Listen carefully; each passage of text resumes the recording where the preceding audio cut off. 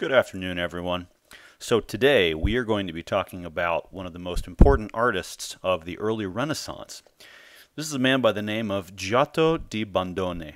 And Giotto is an artist who was active in Padua and Assisi and several other places in Tuscany throughout Italy. And he's very well known to us as being one of the real important key founders of the Renaissance. Now, we've already talked a little bit about some of the key concepts and some of the key principles which really relate to this period in history, including the ideas of humanism, including the use of maniera greca as the dominant form, really, when we talk about painting within the arts. And Giotto does some really interesting things with his work that we're going to be seeing when we look at some examples here.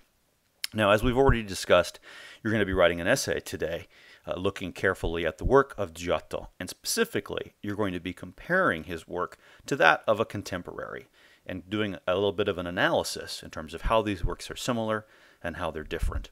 The real key idea here for you is to get a solid understanding of how Giotto's work progressed away from the standard of the time, how his work is innovative, what it is about his style of painting that lays such an incredibly important foundation for the later Renaissance and for artists like Leonardo da Vinci and for Michelangelo and Raphael.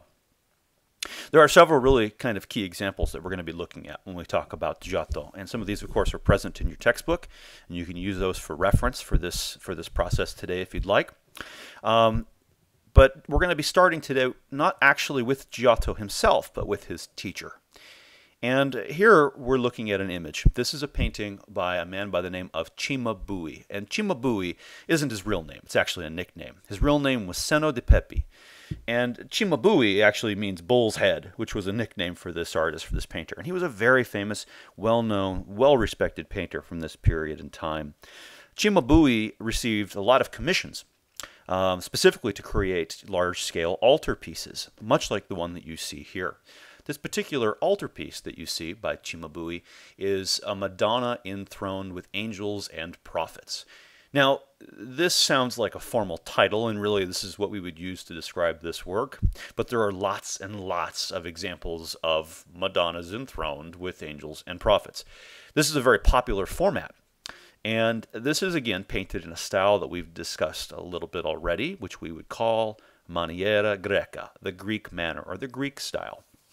And, of course, you all recall from our previous discussions that what we're really talking about when we say the Greek style, or maniera greca, is Byzantine-styled painting. And we can see that here with the flat backgrounds, with the stylized halos, and with really this sense of almost floating ethereal space around this figure of Mary. Now, Cimabue doesn't stick completely with the traditional Byzantine formula. We do even, in the work of Cimabue, begin to see some ideas of solidity and mass and modeling of the form, and these are what we would consider to be classicizing trends as things begin to move a little bit away from that earlier style that we see during the medieval period. Here the Madonna, Mary, is still placed in a somewhat three-dimensional space, but again, in terms of depth, this is really quite flat overall. So now here we have a work by Cimabue's student, his pupil, Giotto di Bondone. Now, Giotto was originally from a village close to Florence, Italy, and according to the story, Cimabue actually encountered him as a young boy, and Giotto was only about 12 years old, and he was out in the pasture and he was drawing his sheep. And apparently Cimabue was so impressed that he basically decided that this young boy needed to become an apprentice to him. And Giotto became really one of the most important Florentine artists of this period in time. He was outstanding, not only as a painter, but also as a sculptor and as an architect. He's typically considered to be really the first genius of the Italian Renaissance. And one of the things we have to keep in mind is that when we talk about artists from this earlier period, during the medieval time, as we've seen, artists were really just skilled craftspeople. Giotto is one of the first artists that we talk about to really transcend that.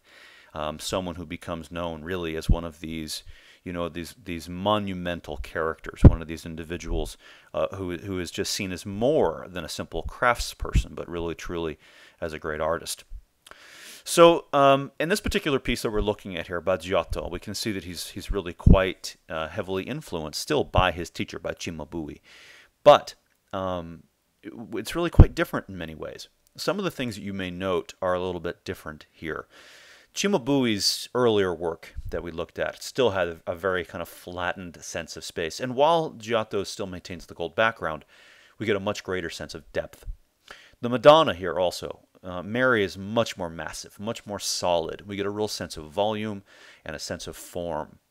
And this is another one of the key ways in which his works move away from this earlier Byzantine style. The figures here are much more naturalistic, much more realistic in terms of volume and shading. And also, they overlap each other with a much more greater sense of realism. And so these are a couple really of the key innovations that we see even in this early work of Giotto, is this sense of mass and solidity. And as compared to his earlier contemporaries, and even as compared to his earlier to his teacher, we can really see some dramatic differences occurring. Another interesting story, by the way, about Giotto. He was supposedly, there's a story that the Pope, Pope Boniface VIII, had heard about Giotto and heard that he was a really talented and skilled artist and wanted to commission him to do a work for him. But he wanted a sample of his work because he didn't believe that this guy could possibly be as good as he was made out to be. And so he sent a messenger to Giotto and asked for a sample. Show us something to prove that you are as good as they say you are. And apparently Giotto just simply took a piece of parchment and dipped a brush in red ink and drew a perfect freehand circle, which he sent back to the Pope. And apparently the Pope went, oh, okay. And that was enough.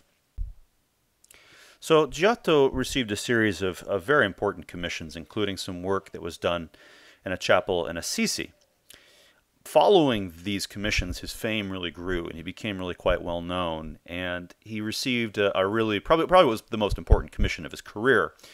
And this was the creation of a series of frescoes, a cycle of frescoes, within the Arena Chapel in Padua.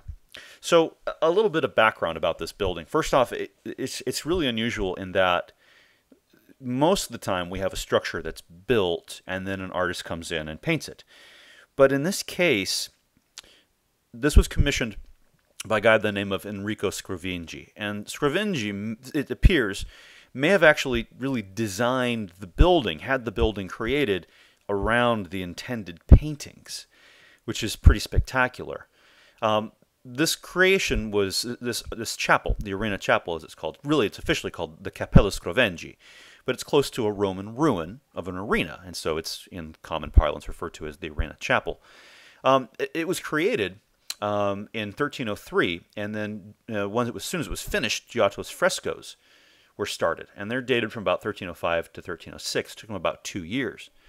So Scrovegni was a banker, and the sin of usury, of course, is associated with banking. And so Scrovegni kind of saw this chapel as his penance, as his way, really, by creating this religious structure in order to kind of make sure that he, got a seat upstairs, so to speak.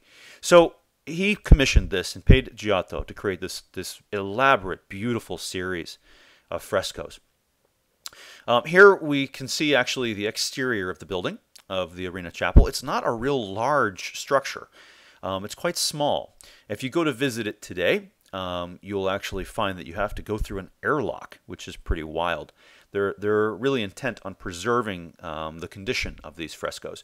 And only a small number of people are allowed in at any one given time, and you have to go through an orientation video before you're allowed into the chapel. And even then, you're only allowed in for, it's like 45 minutes or an hour at the most. It's pretty quick. Here in the next slide, you can see an example of a particularly ugly American tourist.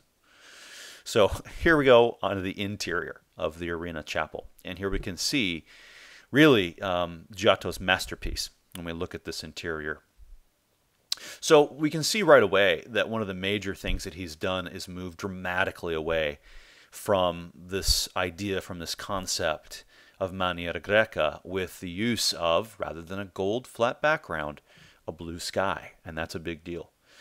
Now, the cycle that you see here includes some really interesting stuff. There's, of course, some of the typical content we would expect to see. We see a Passion of the Christ. All the way around the interior, we have a series of scenes which relate to the life of Christ in general, and also to Mary and also St. Anne. And so we have events that kind of span a rather extensive period. We also have over the arch, over the middle, there's a Last Judgment scene. There's an Annunciation as well over the chancel arch. And 3 tiers of paintings, really, which represent these scenes from the life of the Virgin, her parents, and also the Passion. Now, at the very, very bottom, you'll notice some areas that look like marble, look like colored marble. Well, this actually goes all the way back to something we studied a long time ago, and that's first style Roman painting. You may remember that whole idea of faux finishing or trompe l'oeil. Well, this is all fresco. This is all paint on wall. None of that is actually stone. And so that's painted by Giotto to emulate these types of stonework. It also includes the first known grisaille figures, which we'll look at in a moment here. And those are the monochromatic images at the very, very base, which represent different virtues and vices. So here in this side view, you can kind of get an idea really of how everything is organized into 3 tiers with the grisailles and the faux finishing below. The figures, by the way, they look massive just because of the way he's handled this, but in fact they're about half-life size. So as I mentioned, it is a fairly large scale set of frescoes, but again, they are not on the same kind of scale that we'd be talking about if we were looking at, for example, the Sistine Chapel in Rome. So here is another one of our key works, and probably one of the best known and most important of all of Giotto's fresco paintings from within the Arena Chapel, the Cappella Scrovegni. So this is a well-known scene, a scene that we've talked about and looked at before in earlier context. This is a scene of lamentation. This is essentially Christ after the descent from the cross. Now, Giotto does maintain some Byzantine elements, and I bet if you look carefully you can see what they are. For example, we have the golden halos, which still surround some of the key players here.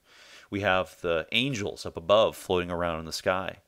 But really, that's where most of the similarities end. Some of the key differences here, obviously, we have the blue background and a natural sense of space and landscape. And that's something you're not going to see in earlier examples of Byzantine or Maniera Greca artwork.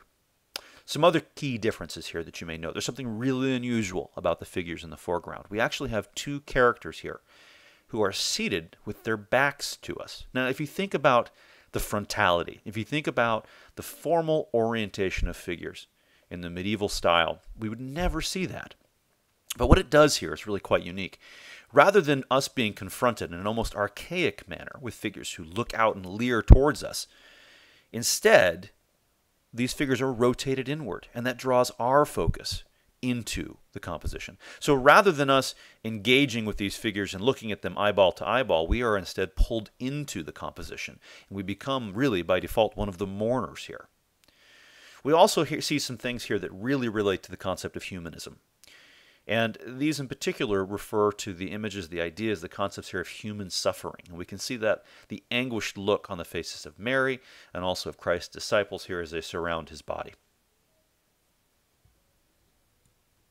Works such as this led to really tremendous fame for Giotto. And the city of Florence actually honored him with the title of Grand Master. And he became the city architect and superintendent of public works. He also designed a massive campanile, a beautiful bell tower, which was completed after his death. Here we see a pair of grisailles. These are some of the monochromatic images, which are really intended almost to reference sculpture, which we'd find along the base of the Arena Chapel designs. These in particular here represent the virtues of fortitude and the vice of inconstancy. And so these, again, these images here are intended to refer to these concepts of, of things to do and things not to do, essentially, that virtues lead to heaven and vices lead to hell. So we will discuss Giotto in a little more detail and talk about some other works when I return with you guys tomorrow. But for today, your task, your job will be to write an essay based upon what you've read in the text and also hopefully on some of the information that I have conveyed to you today regarding Giotto and his importance to the early Renaissance. Specifically, what I'd like you to do is compare and contrast his work with that of one of his contemporaries or an earlier style of work. So really the question here is how is the work of Giotto different than that of medieval painters or even that of his contemporaries? And what are some of the devices that he uses to set his work apart?